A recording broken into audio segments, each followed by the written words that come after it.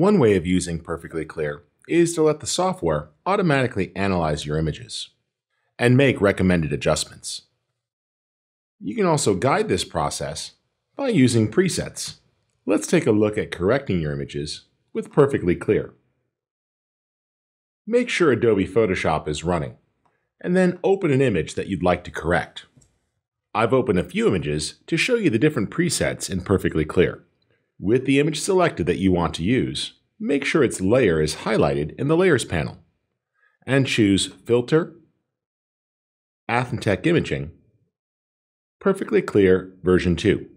The Perfectly Clear window opens, and the software goes to work immediately, automatically correcting your photo.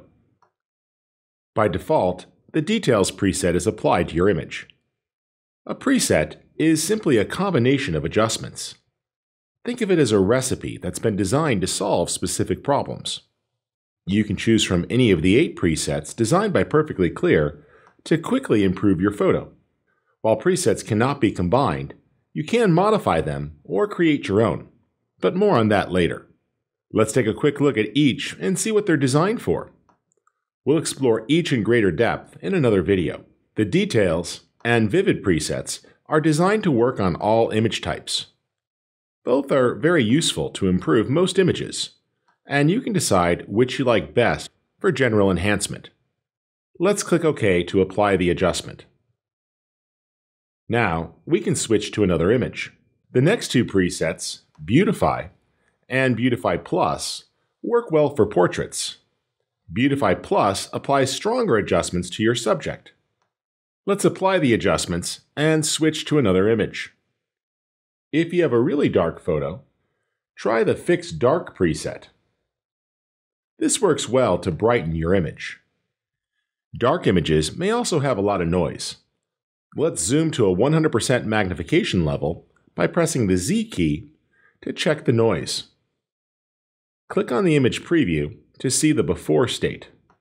You'll see that this image had some noise, but the Fix Dark preset can also improve a noisy image. If you have an image that's not dark, but has a lot of noise, such as shooting at a high ISO, then try the Fix Noise preset. Let's zoom and check that out. And you'll see the before and after states. Quite a bit of noise is cleaned up, as well as other general enhancements are made. If you shoot with an improper white balance setting, your image can have a strong color cast. In this case, try the Fix Tint preset. And you see the cast is removed.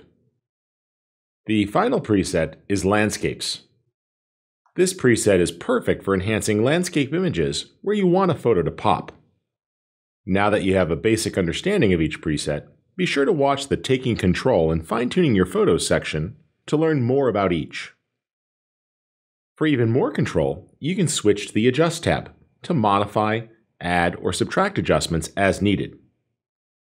Remember, you can toggle an adjustment on or off to judge its impact as you learn what each does. As you master each adjustment, be sure to click in the preview area to see a before and after state, or switch to a different view to compare. If you change your mind and you want to exit without applying the filter, just click the Cancel button. Once you're satisfied with an adjustment, just click the OK button to process your image. Congratulations on learning how to make essential adjustments to your images with Perfectly Clear. Be sure to watch more of our videos to learn about what each adjustment can do to improve your images. Thanks for watching.